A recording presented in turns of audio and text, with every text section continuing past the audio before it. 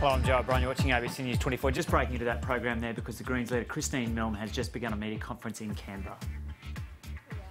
And celebrate the areas we've protected over a long period of time, particularly our national parks and World Heritage areas. Whenever you talk to people about what's special about their state or their district, inevitably they talk about the Great Barrier Reef, or they talk about the Franklin River, they talk about the Coorong, they talk about the places that are special to them, and they are our national parks. But what we've seen in recent times is a major attack on national parks. The state governments have essentially ignored generations of people who've worked so hard to protect these beautiful places as habitat for our plants and animals, and places where people go to relax and enjoy themselves. And now you've got shooting in national parks in New South Wales. You've got a state government pushing for grazing in national parks in several different places. You've got an attack on the World Heritage area with approval to dump 22 million cubic metres of dredge spoil into the Great Barrier Reef. And Australians rightly are saying that Tony Abbott would be a bad Prime Minister for the environment because he would condone this massive attack on national parks around the country. Tony Abbott, destruction of national parks. That is really what is coming to Australia, and we must keep the Greens in the Senate to stand strongly for the protection of our national parks. And so what we're announcing today is that we cannot leave our national parks just up to the whims of Campbell Newman or Barry O'Farrell. What we need to do is make sure that the Commonwealth, as well as the states, have responsibility for looking after these precious places for all Australians. And so we're saying into Commonwealth legislation, we need to put national parks wherever they are in the country. We live in a huge country. If you have a look at the map, you'll see a very small percentage of our huge country is protected as national park. But they go to who we are as Australians and our national identity and our love for our plants and animals around the country. So we're saying let's put into Commonwealth legislation protection of national parks, so that if a state government moves to destroy national parks, to undermine their conservation values, as a whole these national parks can be considered by the Commonwealth and would trigger environmental assessment by the Commonwealth. It is a risk to all Australians that Tony Abbott doesn't care about our national parks, but it would be shocking to have him handing over all those powers to the states.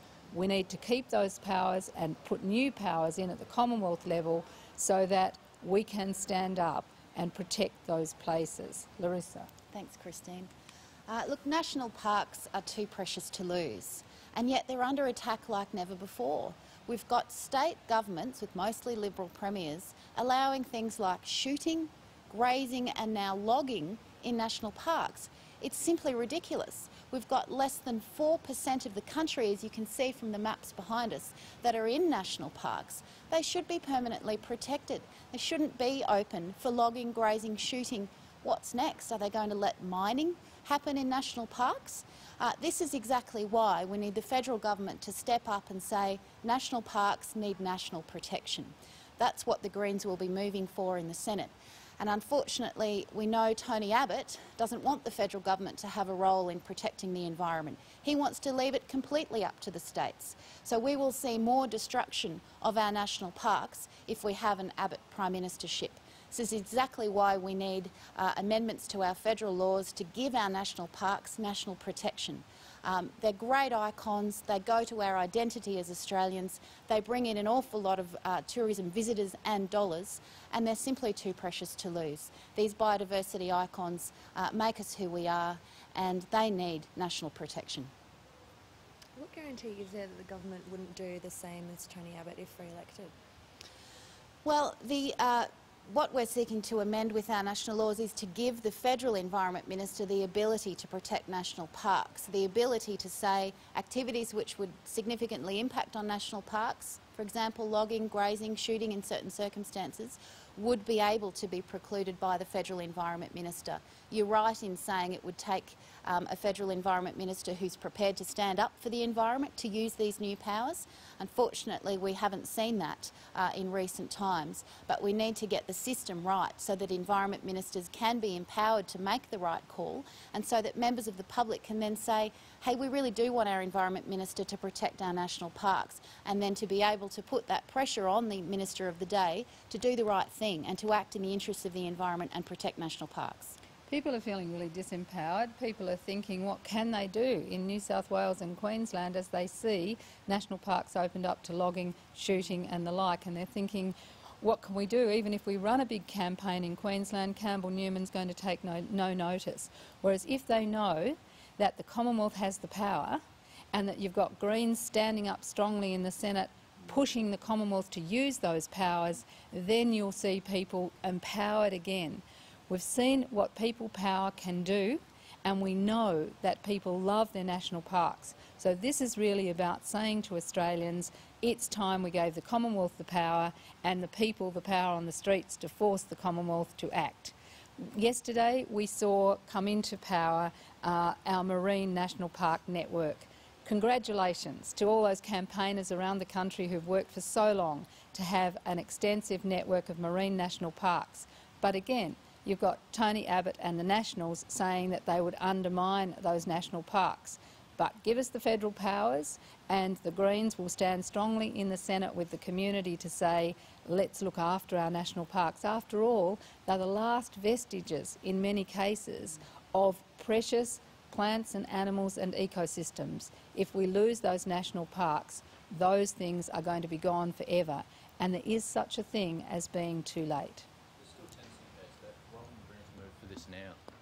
We've got about 100 or more bills to get through in 2 sitting weeks.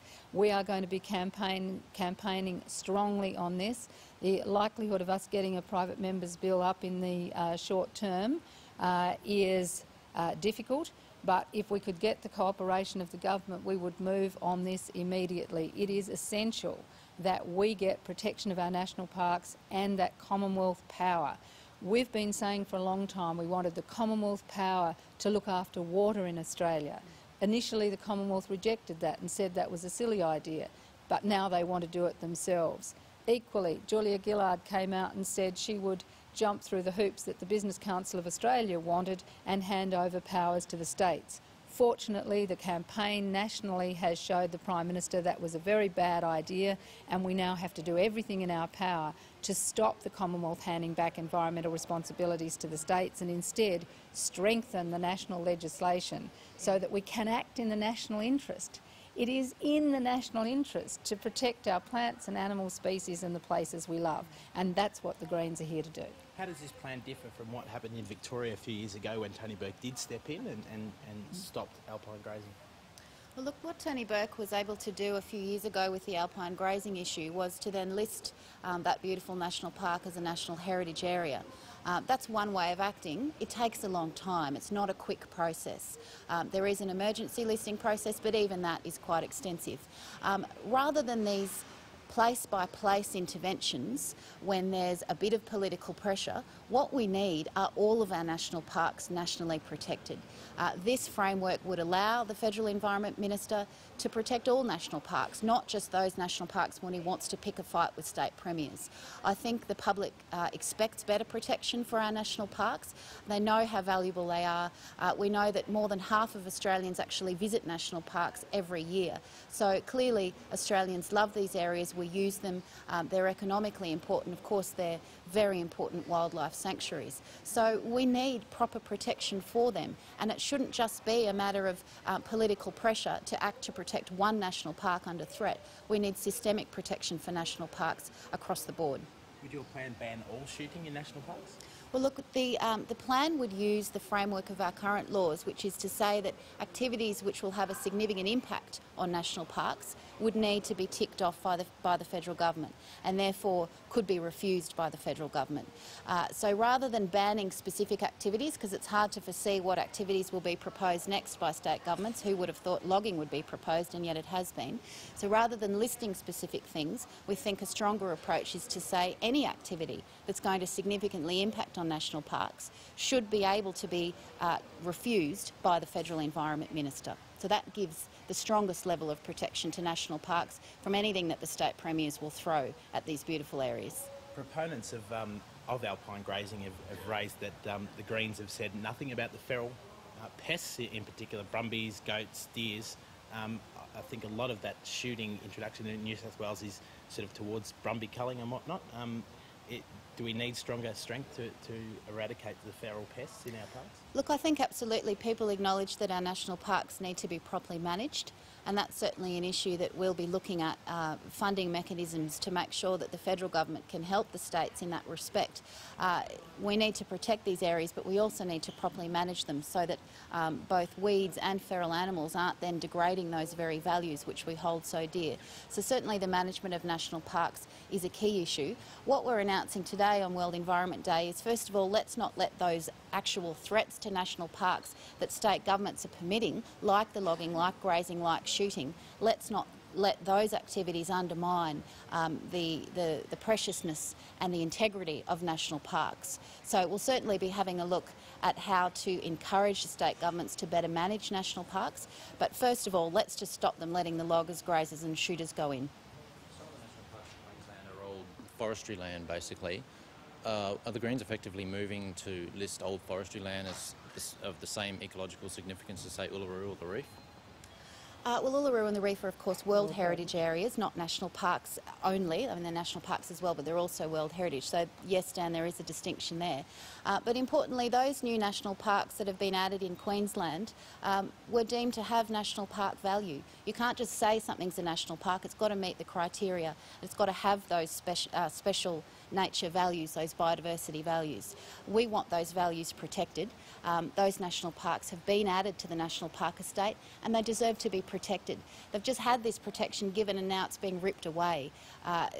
It doesn't make any sense, and this is exactly why we need the federal government as a backstop against reckless state governments, mostly of the Conservative persuasion, who are simply trashing the very little amount of land that's meant to be off limits for logging, mining, grazing, shooting. If we can't even protect the 4% of Australia that is national parks, then something's going terribly wrong. And if we have an Abbott Prime Ministership, we know that he will put absolutely no hold on those sorts of damaging activities. He'll roll out the red carpet for state premiers to do exactly what they want in national parks, no matter how damaging. That's what we're trying to stop here, and that's why it's crucial that we have the Greens in the Senate to stand up for national parks and protect those places that are simply too precious to lose. Would the proposed dumping on the reef contravene any World Heritage regulations? Well, this is the thing. We have World Heritage areas that are meant to be protected. Unfortunately, sometimes those protections aren't strong enough, and there's an awful lot of discretion that's given to the Federal Environment Minister when making these sorts of decisions. We've had the World Heritage Committee express concern about all of these new coal and gas ports going into our reef, treating the reef simply like a toilet bowl in allowing 22 million cubic metres of dredged spoil to be dumped on it. We have the scientists saying actually that stuff moves even further than we thought, and it could be smothering even more corals and even more seagrass beds and even more fishing grounds than we previously thought. So we absolutely need to say, look, let's stop dumping a whole lot of dirt on the Great Barrier Reef, for heaven's sake. It is a World Heritage area. It's not a rubbish tip. And simply because it's cheaper for the big mining companies to put their dredge spoil in the reef is not a good reason to treat the reef like a rubbish tip. That dredge spoil needs to be disposed of on land, and those ports, frankly, should not proceed. And there's a very big risk at the World Heritage meeting that's coming up in June in Cambodia that the World Heritage Committee will consider putting the Great Barrier Reef on the World Heritage in Danger list.